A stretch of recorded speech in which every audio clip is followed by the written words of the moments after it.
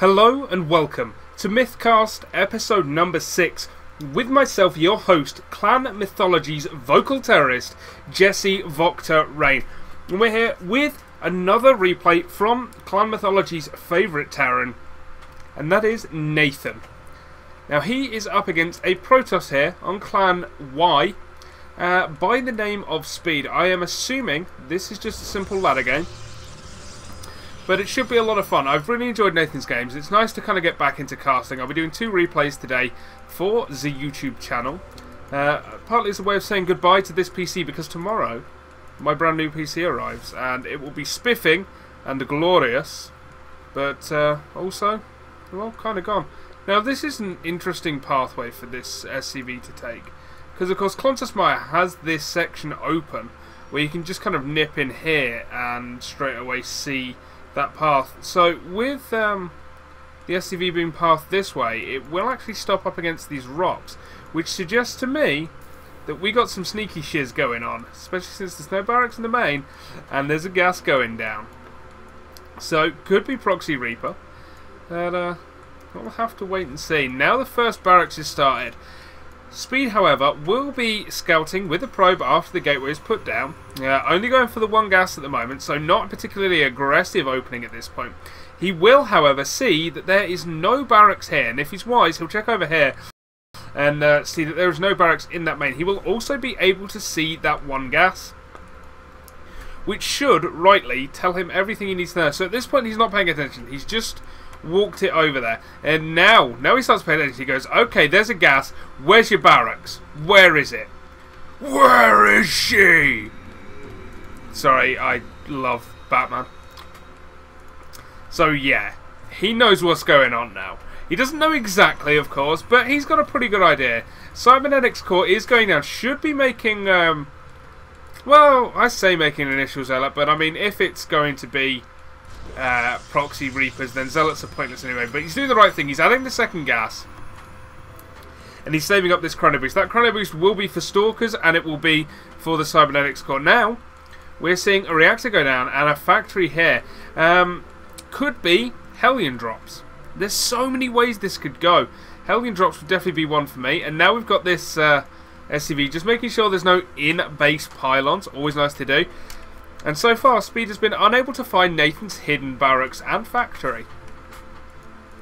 He will start to path down this way, but it's quite a long way to go, so there is a decent chance, at least, that Nathan will have some units out and prepared for this.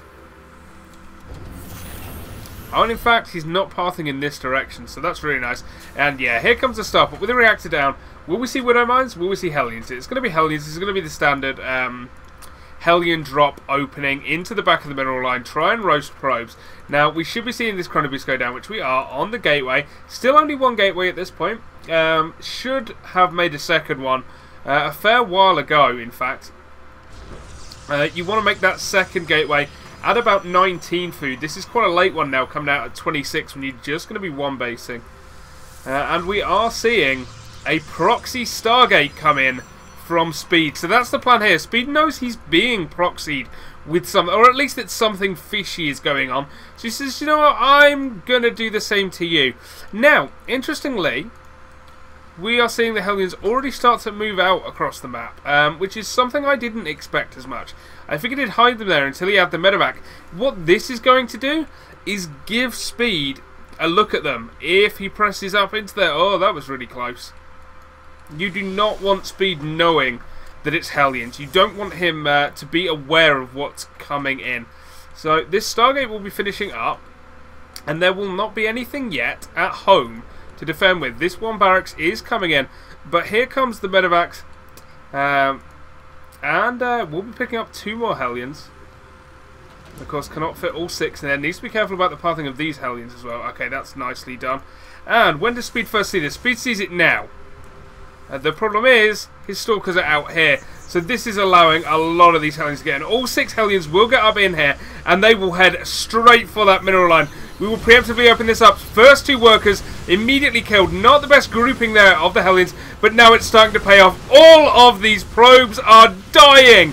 We are up to 13 probes killed here. 14, even if he loses everything, completely worth it. Even going to potentially kill a zealot here, but trying to focus down those workers. 15 workers in the end, leaving him with just 8 probes. Oh my word.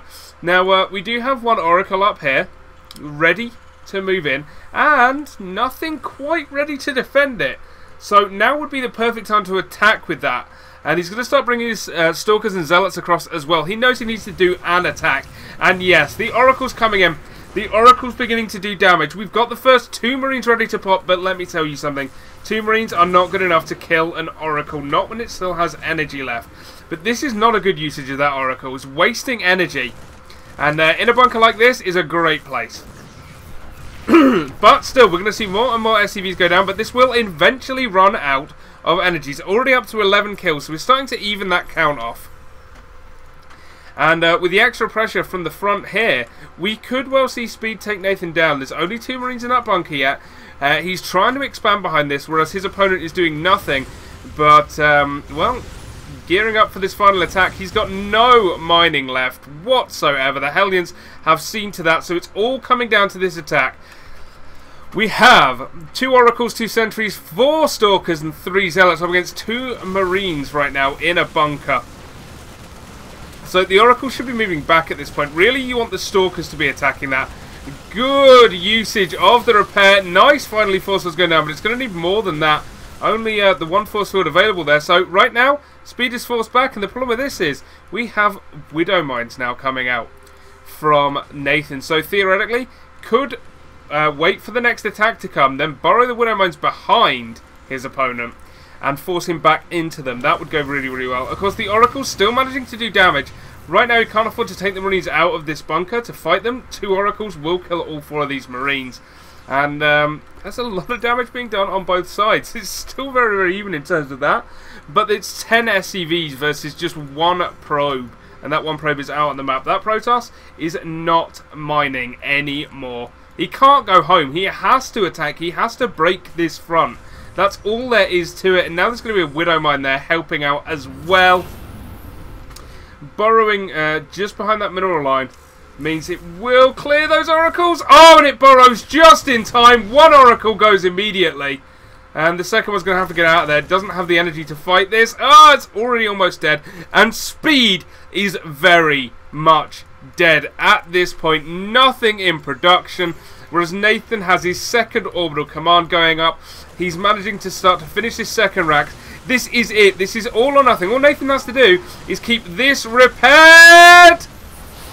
Good force fields there by SpeeD, but it's not enough. It's being repaired fast enough. SpeeD no longer has the units to attack this, and that is complete game over. That is it. It does not matter that SpeeD is not GG'd yet, because he's losing everything in this main base. He's got 1 probe. He doesn't even have the money to make more. So that is just not a deal at all. And now, with this being auto-repaired, there's just no way he can break it. Not in time. He doesn't have the units to add to this that he needs. He doesn't have the amount of force fields to break it. And all the time, we've got more SCVs coming out. More mules going down. And there is the GG. As I nearly throw my mouse across the room. Incredible, incredible early pressure there by Nathan. And a great hold back in his main. Fantastic play from the Mythology Terran there. So, congrats Nathan. Guys, don't forget, if you want to find out more about the clan, go check out www.clan-myth.com, as you can see in the bottom right of the screen here. Thanks very much for watching, and I'll be back with more MythCast very shortly.